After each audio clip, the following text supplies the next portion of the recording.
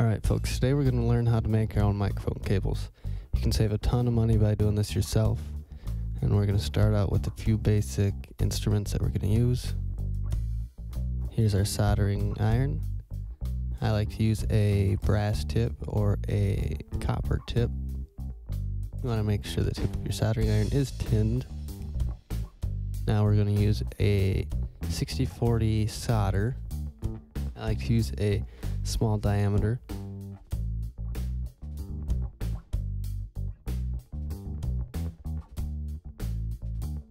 Now here's our clamp that we're going to use today.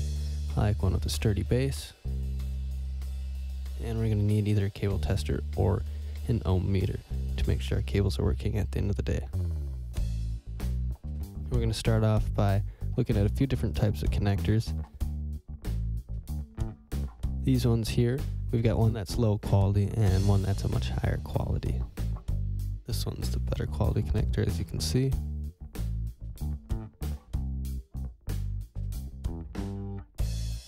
Now, we're going to start by looking at the Made in China connector. Now here we're just going to take this apart by taking out this screw.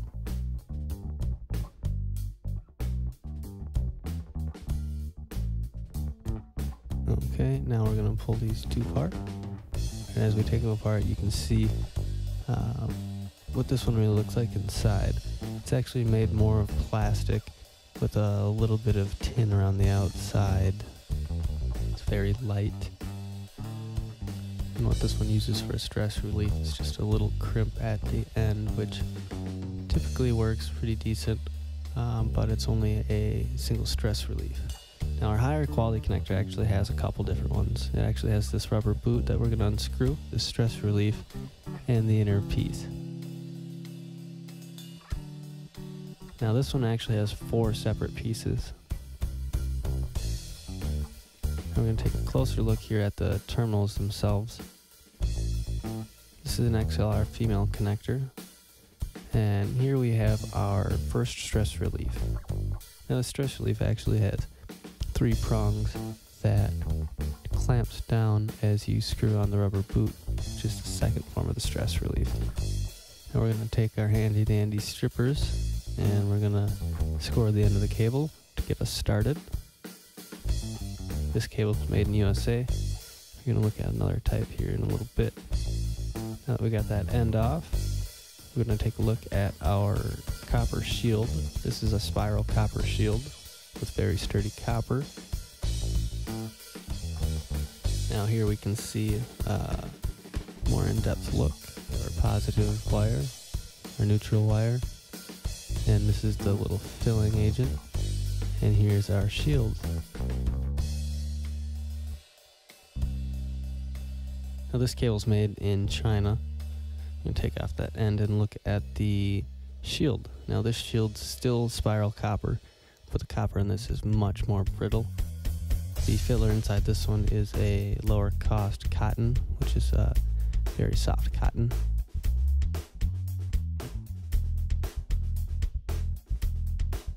Now for the sake of the demonstration, we're going to use the cable that's made in USA.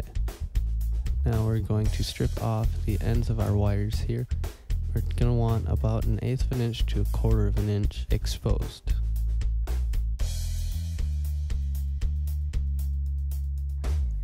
Now we'll do the other wire.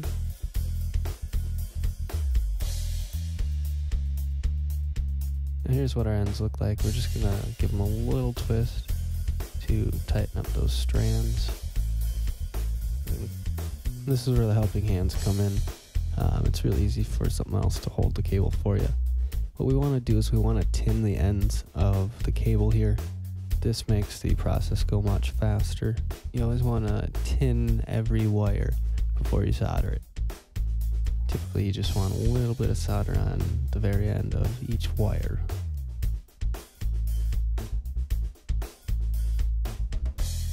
It's also a real good idea to tin the connector itself. You want just about the same amount of solder, and you want to make sure you get all the terminals. This is a good spot to check your solder. A glossy solder means that you've got a good temperature If it's real dull, that means your soldering iron is too cold. And if it's burnt looking, obviously it's a little bit too hot. That's a good idea to remember to put your rubber boot on the cable before you solder the ends on, because then you'll end up scratching your head later figuring out how to put your connector together. And here's a closer look at the end of the XLR female connector. You can see a number 1, a number 2, and a number 3. That indicates the terminals. 1 is usually the shield, 2 is usually the positive or the tip, and 3 is typically the ring or the neutral. And here's our wire again. And in this case, our red wire is going to go to 2, the blue wire is going to go to 3, and the copper shield is going to go to 1.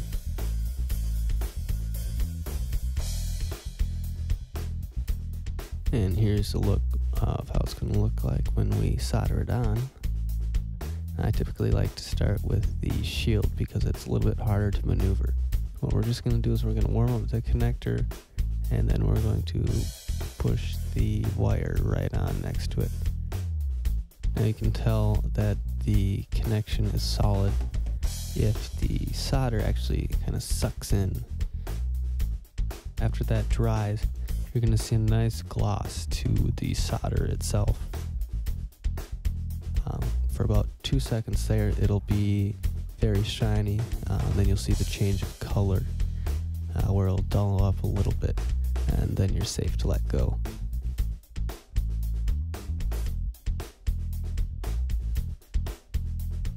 Now that we got all 3 wires soldered on, we're going to bring up our stress relief here.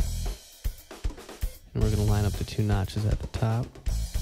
And we're going to insert it in the connector end here.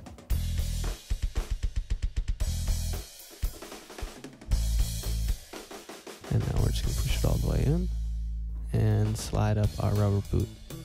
Now when we screw this on, remember that Tri-Flex stretch relief inside is going to tighten up around the cable. As you can see here, this is our finished cable that we've made for just about $3 as compared to buying it for $30. Now this one has 2 XLR female ends for the demonstration purpose, but you can use them for many different purposes as well. Now we're going to test our cable to make sure it's working. You want to make sure that you use the ends of the ohm meter or your cable tester. You want to make sure that you're putting them in the corresponding holes. Now here we have our first reading.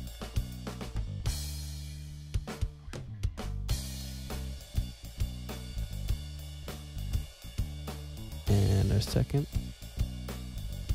is good as well. And our third and final.